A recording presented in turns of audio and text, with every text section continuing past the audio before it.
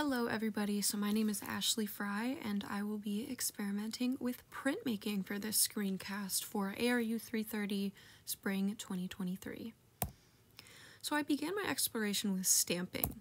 I decided to use found objects, foam, and fruit stamping materials, and I used acrylic paint to print these onto a variety of surfaces such as cardboard, mixed media paper, and different qualities of printmaking paper as well as construction paper.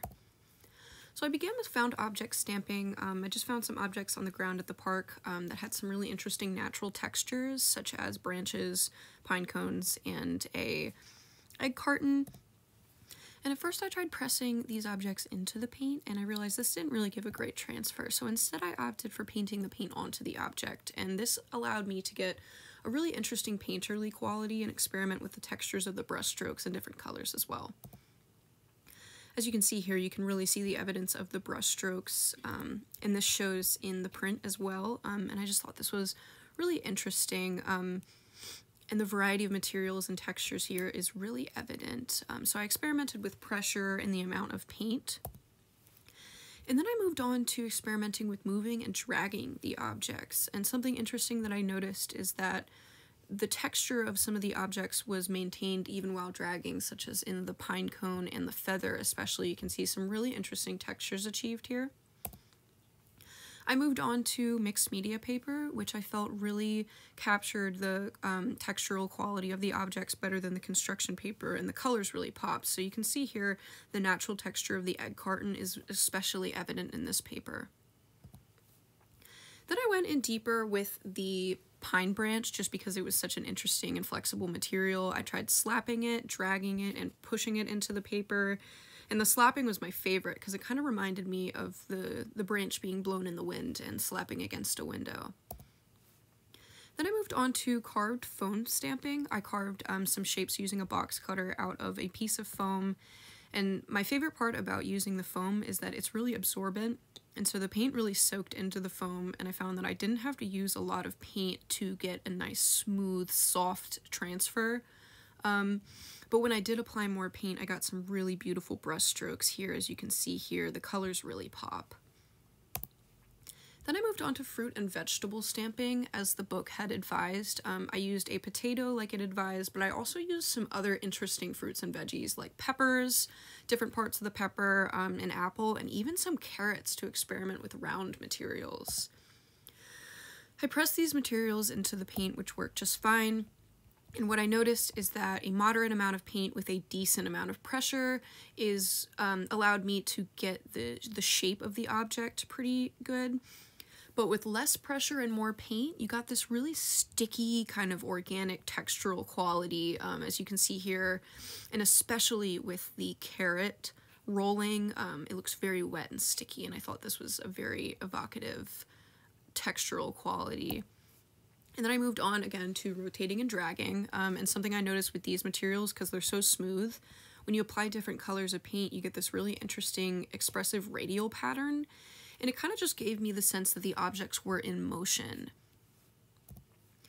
Then I had to go in on its own paper with the carrot throw trails, and I just threw the carrot across the paper, and this was super fun to do, and I feel like it tells a story and really brings the object to life because you can get a sense of the direction and the path that the carrot was following as it was thrown across the paper. Then I went into cutting the objects as the book directed. I cut some shapes out of them, and then I also actually went off book and I tried to gouge lines into the shapes, or into the matrices, to see what that would look like, and instead of making a negative space, the paint actually sunk into the lines, which I think was really interesting and kind of unexpected. The carrot didn't really work out as intended, but again, the quality of the transfer is just so beautiful. And you can see here I made a repeating pattern with the potato. And then I just made a piece on construction paper actually over top the carrot trails, and I just printed everything that I had in all kinds of different ways, and this piece is just so expressive and exciting and really has an organic quality that I feel like the fruits and vegetables brought out in their transfers. I was really attracted to the prints that the pepper made, and so I made another piece on cardboard And I created this tree branch shape because it kind of reminded me of some leaves, and I feel like this particular one really opens up a dialogue about how we use natural materials in our daily lives, such as cardboard. So to highlight an artist, I'm going to begin with Anne Gant. Anne Gant is a professional glass blower, but she uses her freshly blown glass to print burned images onto paper, and this is called pyrography. And I thought this was a really interesting and creative medium, and something interesting about it is it has this liquidity, as she says, that echoes the original glass form. And I think this is similar to the fruit and vegetable stamping. You really see evidence of the material you use for stamping. So then I moved into collagraphs. I did a linear, smooth, and textured collagraph. And for the smooth collagraph, I found it easy to trace a pre-cut shape that I would be using for the collagraph. And this allowed me to plan out my composition by drawing and then cutting out these shapes with a box cutter. And then I was able to plan them on the actual plate before I glued them down. I applied the paint directly to the raised areas, first applying a small amount of paint, and something I noticed is that this smooth collagraph is not as smooth as I intended because the cardboard that I used for the raised areas was corrugated, and so I got this linear quality, and these lines are all going in different directions, and it appears very textural. And so I applied more paint, and I did different colors as well. And I did this over top the other less paint application print. And as you can see, with more paint, you get, thicker lines that are vary in thickness. And something that this reminded me of is kind of like shoe prints, as if these materials were walking across the paper and left these prints. Then I just went in again without reapplying paint and printed on some construction paper. And you can see with less paint, you get more texture from these lines. And it's kind of fuzzy looking, but in some areas you can see the paint really showed, and some it was much less. So then I moved on to my linear collagraph. I used popsicle sticks, and I wanted to focus on negative space and how these lines interact with each other. So at first I did not apply enough paint. So over top of that, I applied a thicker coat of paint, and I found that even with a thick coat of paint, the texture of the wood grain of the popsicle sticks is still evident, so that gave it a really organic quality that was not expected. And then I moved on to my textured collagraph. I used materials such as corrugated cardboard, pipe cleaners, faux fur, thin wire, popsicle sticks, string, and crumpled paper. And first I applied a thinner coat of paint, and I found that this transfer was kind of difficult. You do see some of the shaping in there, which is what I had intended, but not as much as I thought. So I applied more paint, and I actually got a similar effect on this piece of cardboard here, but these little squiggly shapes that I have in here, and the texture and the lack of a complete transfer almost makes this feel like I'm looking at germs under a microscope or something. So to highlight another artist, we have Lauren Khusro. She's inspired by colors, shapes, and patterns in nature, and one thing that's interesting to me about her artwork is that she feels it is a collective whole instead of individual pieces, and she relates this to the human condition, as in we are all different, but we are made for communities and relation. So then I moved into monotypes. I did additive, subtractive, and stencil monotypes.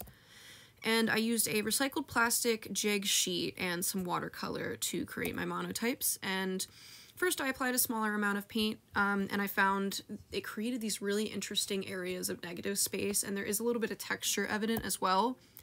And surprisingly, with a thicker application of paint on construction paper here, there actually is more texture than I intended. And I think this might be because of the texture of the construction paper itself. Then I moved on to subtractive monotypes. By wiping away the paint with a paper towel, I wrote the word subtract backwards, knowing that it would be a mirrored image when I printed. And while the transfer was not very complete and you can't quite read the word, this still kind of opened my eyes to the potential of a subtractive monotype and what you can really do to express yourself with this negative space. Then I moved on to stencil monotypes. I began with watercolor, and I used tape to create the stencil, and the watercolor bled over the tape, which I was not intending. I wanted nice straight lines, but this bleeding effect actually I found to be very beautiful and expressive and attractive. I did go in with acrylic paint and reapplied my tape for cleaner lines just to see what that would look like. And with this particular one, I focused on my brush strokes, and I deliberately created my brush strokes in different directions, and this created this really interesting textured linear quality to each of these individual shapes that I thought made it very, very dynamic. To highlight another artist, we have John Paul McCaughey. I was really attracted to his found printed ads in the book, but also he has some really graphic quality prints that I'm attracted to his style, and I really am fascinated by the variety of materials and approaches that he uses. So I'm moving on to relief block prints. I use styrofoam, rubber erasers, and linoleum. So to start with styrofoam, I used an old styrofoam paint mixing tray, and I cut 2 shapes out of it. And I used a dull pencil to carve one of them very deep and gouging, and one of them with soft carvings. And this soft carving one is meant to be a continuous print that is able to be continued one after another after another. So beginning with the gouged one, I noticed these lines were a lot thicker and rougher looking because the styrofoam ripped in some places. But something I really had a lot of fun with here is applying the print onto the paper in a bunch of different alignments and orientations, and even layering it over itself in some places. And this really, in a way, created its own cohesive pattern, especially with these spiral shapes. Even though they're not perfectly lined up, they look like they could be. And then I moved on to the smooth carving. As you can see, the lines are a lot smoother, but still just as thick, so you don't need to carve into the foam that hard, I discovered. I did find that there is a learning curve with aligning these prints. Registration can be really hard. So I layered these on top of each other, and I think texture really, really shines in this particular piece. You can really see the texture of the cardboard, and these naturalistic looking designs and carvings are highlighted by this texture. Then I moved on to rubber eraser relief. I thought using a rubber eraser would be really great for sustainability and keeping things cheap. I planned my image out in my sketchbook first, and then I drew it onto the block and carved it away, and this just really helped with carving. So I pressed it into the paint at first, and I noticed that you can achieve a lot of different qualities based on the amount of paint you use and how hard you press. As you can see here, experimentations with reprinting. You can see a lot of textures here with less pressure. And then for this one, I wanted it to be 2 colors, and so I experimented with applying the paint directly to the block in both a meticulous fashion and also very haphazardly. And I found that no matter how you apply the paint, you get a very similar quality, though obviously this one is much more full of paint, and you lose some of the negative space, especially these circles in the mushroom. I experimented further on mixed media paper with different qualities of paint, such as watered down paint. And then I did it on printmaking paper, and I feel like the shape and form of the objects really showed and shone in on the printmaking paper, as you can see here. And I experimented with a radial design, which was really fun.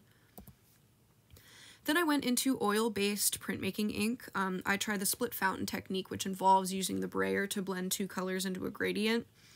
And as you can see here, the transfers with the ink is very, very clear. And I think it was best with the ink compared to the paint.